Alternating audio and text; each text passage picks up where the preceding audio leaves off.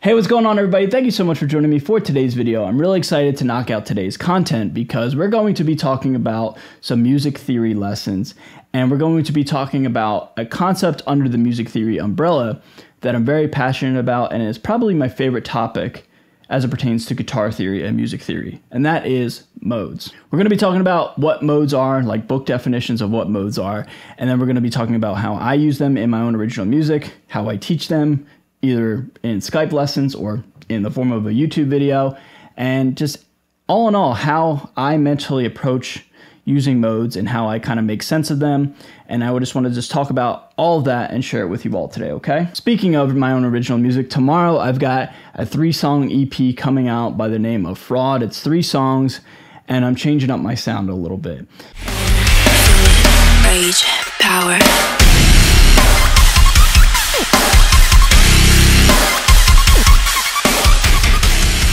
You metalheads are certainly going to be a bit puzzled by this new sound that I'm kind of working out here, but everybody else I think will sincerely love it, and it's super cool and I'm super proud of it, and I can't wait to share it with you all, okay? So the pre-save link is down below in the description as well as the pinned comment, and if you guys would be so supportive and support me on any sort of streaming service platform, it'd mean a lot to me, okay? So let's dive on into today's topic, that is modes. So what is a mode? Well, a mode is a scale, but it is not a key. There's a difference here. There's only 2 types of keys, major and minor keys, right?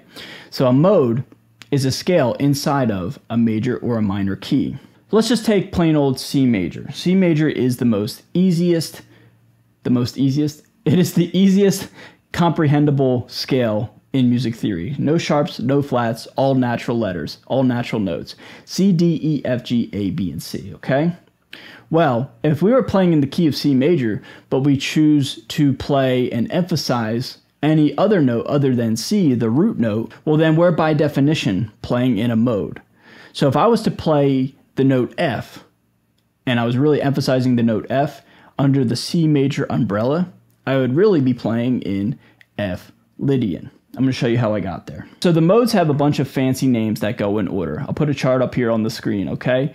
They are as follows: Ionian, Dorian, Phrygian, Lydian, Mixolydian, Aeolian, and Locrian, or Locrian, depending on how you say it. I say Locrian because it sounds gnarly, it sounds more abrasive, and Locrian's a pretty abrasive, haunting, gnarly, gross mode in of itself. Anyway, 7 modes, and they go in order. Just like we count 1 through 7 in order, or A, B, C, D, E, F, G, in order, the modes are exactly that, in order. They're fixed. They are never interchangeable. That order is always the same, okay? Ionian is 1, Dorian is 2, Phrygian is 3, etc. So going back to my hypothetical here, if I'm playing in F under C major, I'm really playing in F Lydian because I'm playing the note F, I'm hammering home that note, I'm letting the audience know that's the note I want to play, that's the note I want you guys to gravitate towards and latch onto as an audience member. And Lydian is the 4th mode. So put 2 and 2 together. I'm playing the note F, but I haven't changed any of the notes in C major. So an F scale that I'm playing right here would be F, G, A, B, C, D, E, and F with the octave. And therefore, I'm playing in Lydian because I'm playing the 4th note of C major. Put 2 and 2 together. F Lydian is the 4th mode. Therefore, I'm playing in F Lydian. Although I really haven't changed the key, I'm still playing in C major. So I have my handy dandy guitar right here. This is a Badlands guitar. It is tuned down to drop C sharp. This is the tuning that I would say I play in or create in or write in, I don't know, maybe 65% of the time. More often than not, I'm in drop C sharp. It's like my favorite tuning. And my favorite mode is Phrygian. So a C sharp Phrygian scale, for example, is as follows.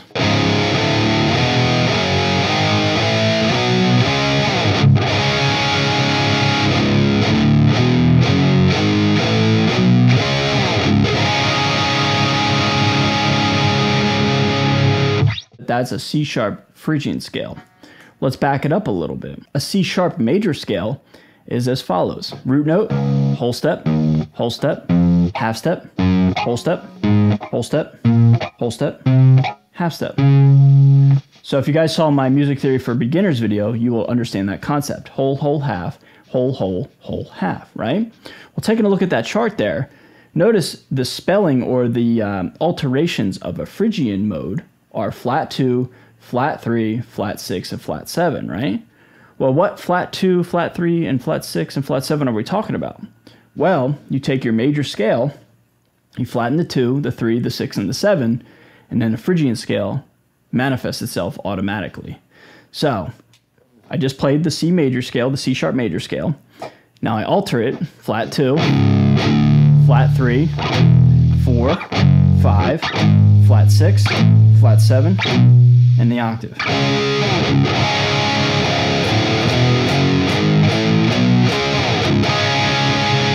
That, everybody, is C sharp Phrygian.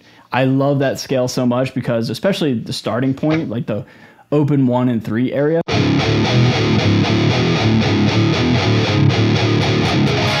I think it just sounds super gnarly, especially open 1. Who doesn't love that, right? But also, too, it's rather musical. It's kind of just like a minor scale with a flat 2, because the rest is pretty much exactly the same. So.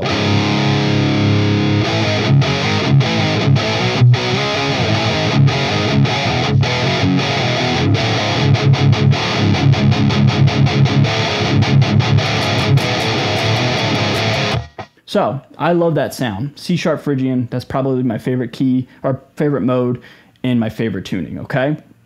So, this is where I really want to connect the dots here and explain to you guys what's really going on with modes. Going back to what I said in the beginning of this video, if we're playing in some major scale or some minor scale, but I always think in major. Major's just easier for me. It's the 1, it's the first one. My brain always gravitates towards major. So if we're playing in some sort of major scale, but we're emphasizing a different note in that scale other than the root note, hence a mode, okay. So if I'm emphasizing C sharp, because I'm always hammering home this to the audience.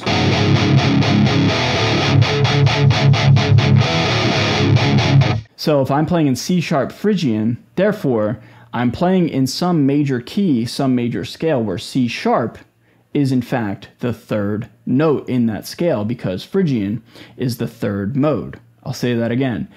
I'm playing in some major scale where C sharp is the third note because I'm playing in C sharp Phrygian, and Phrygian is the third mode. So mentally, or with a pen and paper, write it out, I have to go back 2 steps in some major scale.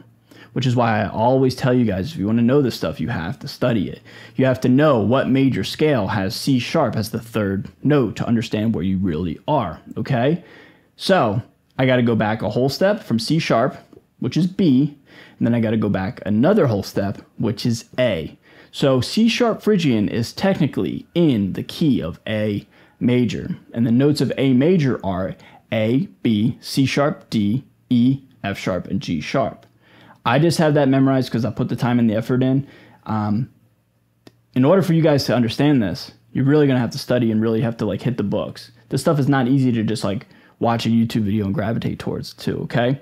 So I'm highly recommend you guys take notes in this video, study this video, etc. Make sure that if you really want to obtain this knowledge and retain it, you have to constantly study every single day for years technically.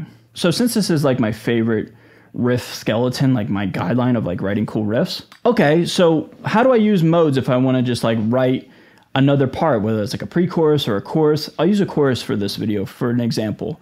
So like if I'm riffing in C sharp Phrygian, I'm hitting my open 1s and 3s and 5s because I love that sound so much. Well, what's a good place to go for like a chorus, for example? Well, in my opinion, a great place to go would be the relative major, aka the real deal root note that we're playing in, which again, remember, is A if C sharp Phrygian is the scale or the mode that I'm playing in. All right. So I'm going to go right to A, which in this instance is the 8th fret in C sharp, drop C sharp. Okay. So check this out. I'm going to make this up on the spot. Here goes my riff into the chorus.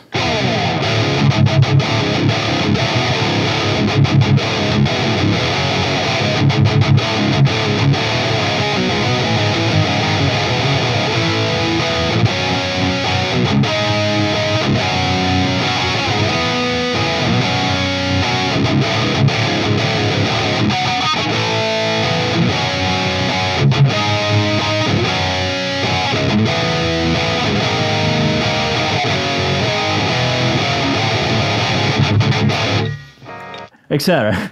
So if you notice, it sounded like a song. It sounded like a nice little progression.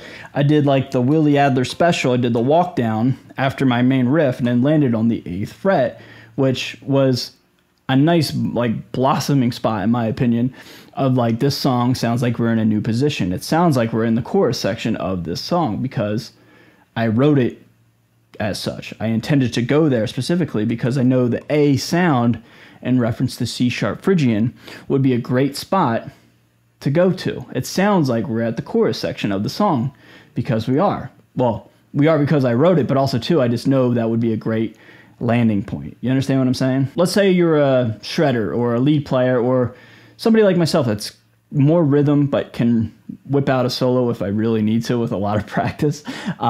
That's like not my natural forte. I'm really good at writing riffs naturally, I think. So what I would do if I wanted some sort of contextual spot of where I could write a lead or something is I would find the A major scale in C sharp and drop C sharp. So A major in drop C sharp is as follows.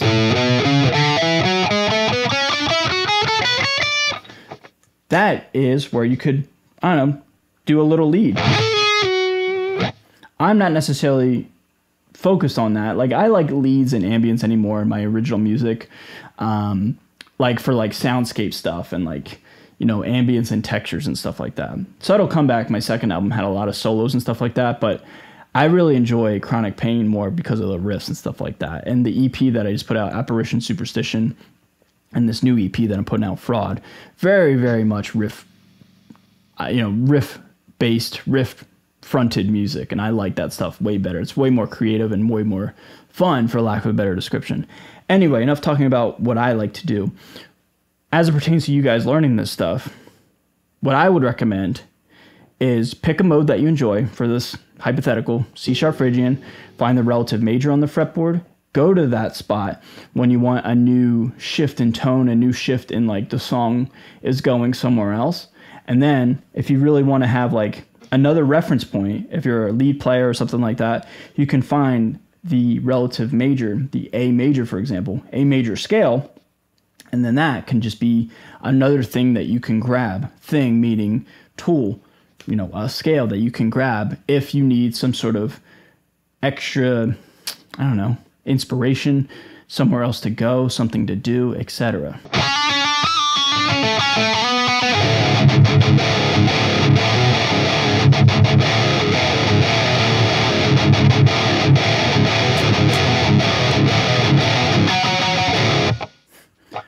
Etc. Just a cool little, I don't know, that was a cool little. And all I'm doing is I'm just messing around in the box of A major, because again, A major is here. So I'm just going. And up to speed with some cool guy pinch harmonics. I think that's a cool little thing you could do. So all in all, everybody, that's how I use modes. That's how I create with modes. That's my mode lesson for today. This stuff is challenging. It is not easy. I'm not going to pretend like, oh, learn it in 5 minutes. That's a bunch of crap. People go to university, like I said in other videos. They go to college and universities and get their masters in this stuff, man. This stuff is challenging. It's a different language. How long did it take you to speak your native tongue? It didn't take you 5 minutes. It took you years, right? So I'm saying that to just give you guys a realistic expectation and to, like, I don't know, not set you guys up for failure anticipating that this is going to be a quick, easy thing. However, this is a finite amount of information. There's only 12 notes, and your guitar has 6 strings or 22 frets and or 24 frets. So, like, there is a finite amount of understanding all this stuff, but it's up to you to put the time and the effort in it, okay? So I'm really passionate about making these videos. I will do my very, very best to answer any sort of comments, questions, or concerns down below in the comment section. Feel free to ask away, and I will do my very best to give you guys the time of day and help you guys out along the way, okay? With that being said, everybody, please like and share this video if you found it educational and informational. Again, be sure to check out some of the new stuff I got coming up. I got a new sound that I'm really, really stoked on, and it'll be out tomorrow, September 3rd, 2024. All right, everybody, thank you guys so much for watching. With that being said, I'll see you guys in the next video very, very soon.